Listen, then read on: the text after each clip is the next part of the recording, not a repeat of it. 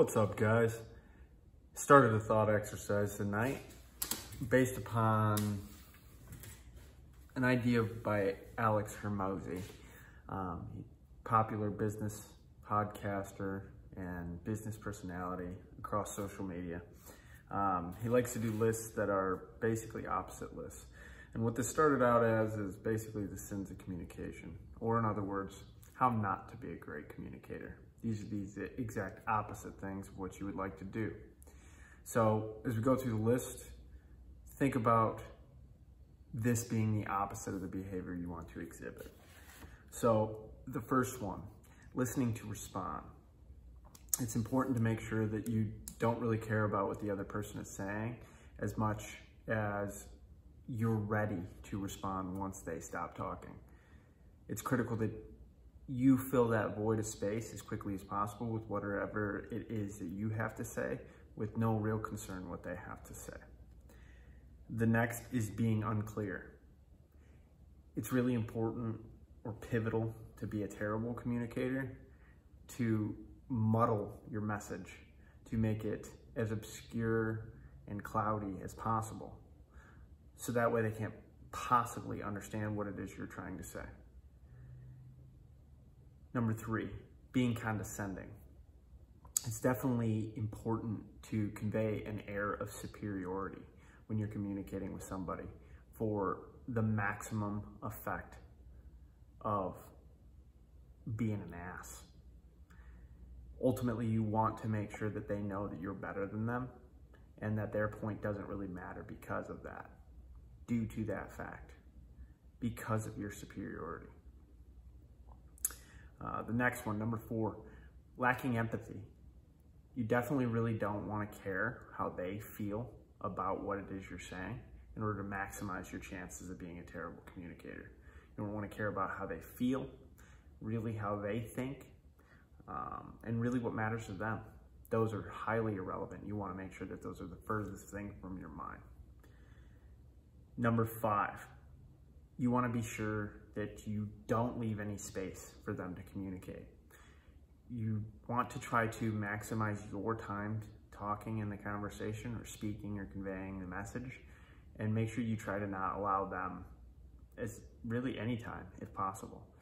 If they do start talking, it's really important for you to talk over them.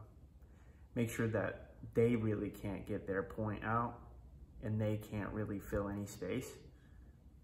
Just keep on trucking. Number 6, lacking attention to the conversation. So be sure that, if possible, you're really paying attention to your phone, or maybe there's a TV nearby, maybe just another conversation. At the worst, I'd just be appreciating the weather for what it is. Ultimately, make sure that you don't really give them the attention. That'll definitely maximize the possibility of being a terrible communicator. Number 7, be sure to insult them. Talk about how their ideas and their feelings are pretty much stupid and irrelevant, and they're really just a waste of time and energy.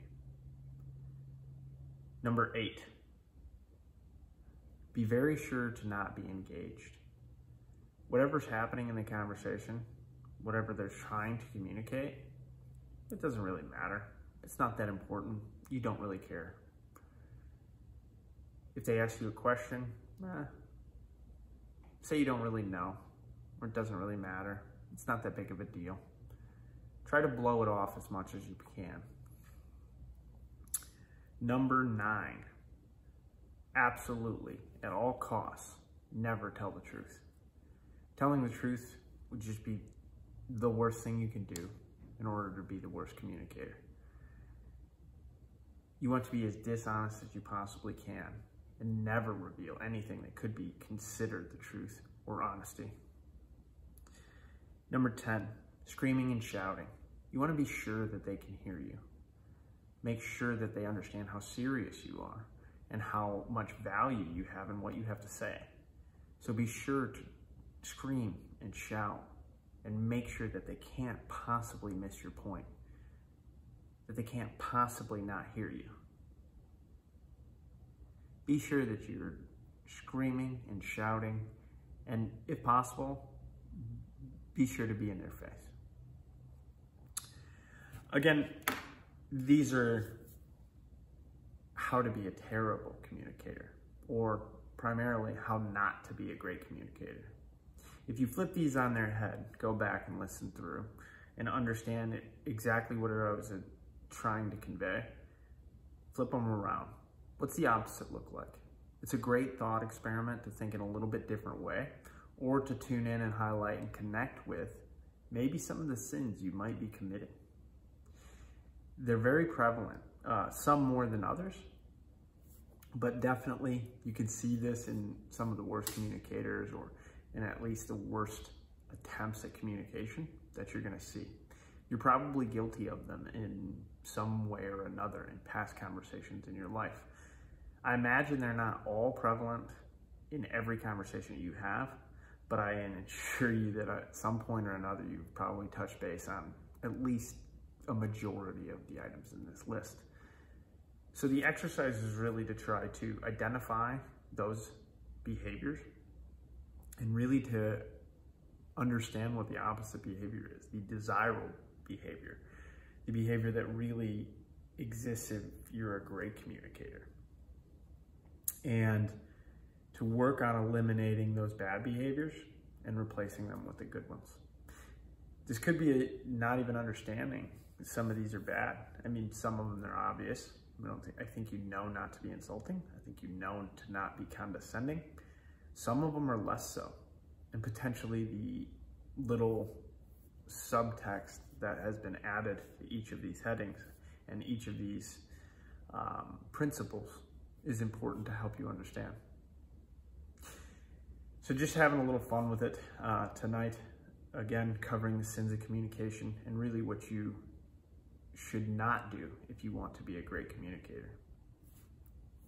So review the list. Hopefully it helps. You can't lose if you don't quit.